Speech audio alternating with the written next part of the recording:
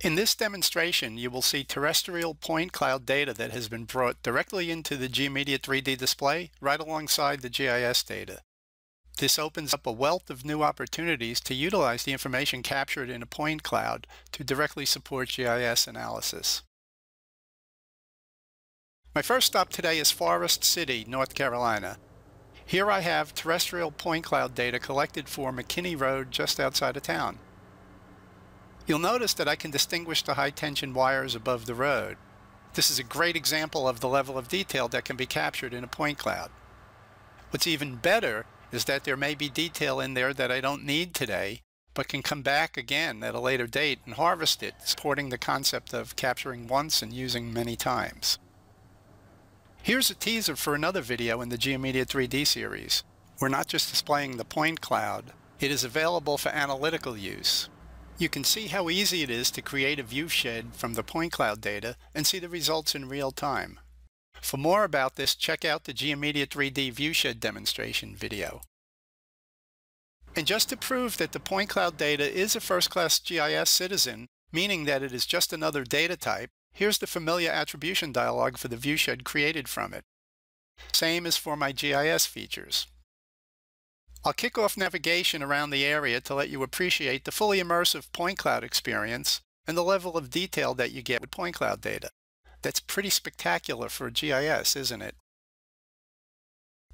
Next up, I'm going to make a stop in Summit, Mississippi to take a ride down Route 570, also known as Northwest Avenue.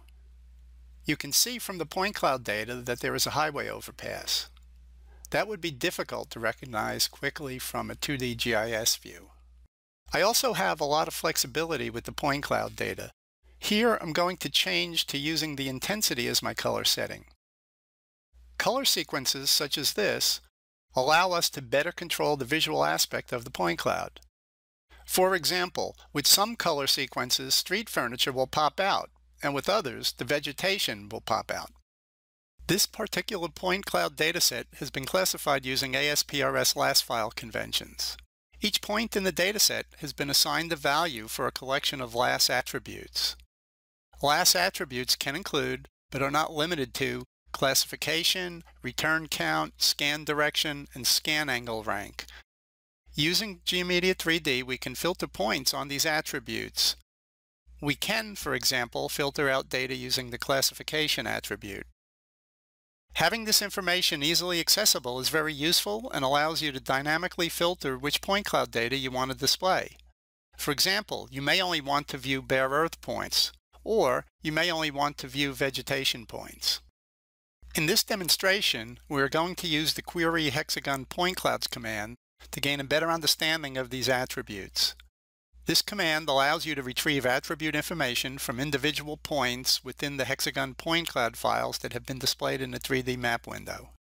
When the Query Point Cloud tool is toggled on, the cursor appears as a pointer. When the pointer is positioned over the GeoMedia map window and the mouse is clicked, a window displaying a matrix of attribute names and associated values for the closest point is displayed. Notice that the first point I queried over the road has a classification of 1, or unclassified, and the second point clicked has a classification of 2, or ground points. Now let's have a look at the lamppost and check its attribution. It has a classification of 5 for building. I can also make the mouse live to dynamically see attribution as I hover over the points. Now let's make use of this information and filter our point cloud using the classification attribute. Let's use the shader configuration to filter on 1, 2, and 3, or unclassified, ground points, and low vegetation. As soon as the OK button is clicked, see how fast the system responds, and notice the overpasses have been removed from the view. Filtering like this is important as it allows you to declutter your view and only see points that are of particular interest to you.